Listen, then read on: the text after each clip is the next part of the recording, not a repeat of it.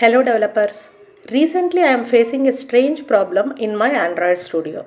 When I try to run my app on an emulator, it is showing waiting for all target devices to come online and the emulator is not launching. This problem I am facing after upgrading my Android Studio to Jellyfish. In the device manager, it shows the virtual device starting up and I am unable to delete the virtual device as the option is disabled here. Okay, let's see how to fix this problem. In this case, first close the Android Studio. Again, open the Android Studio. Select the project. Open the device manager in the right hand tool window options. Now, select the three dots option for the virtual device on which you are unable to launch the app. Here, select wipe data option. Confirm data wipe. Yes.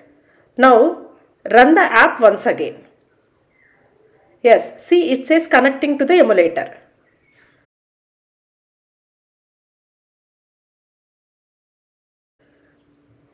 Okay, emulator launched. Let's wait for some time.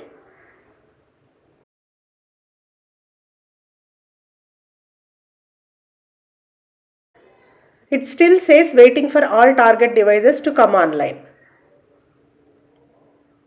Okay, close the emulator, restart the project.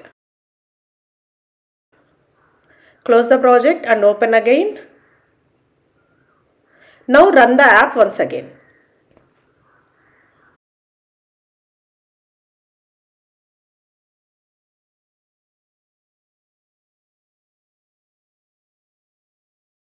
Yes, see the emulator launched successfully.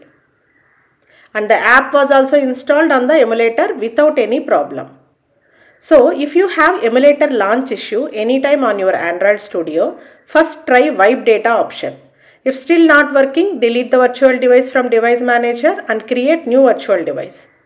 Hope you could solve this problem at your end by watching this video. If yes, please comment, like the video and subscribe to iReka Tech Solutions. Thank you.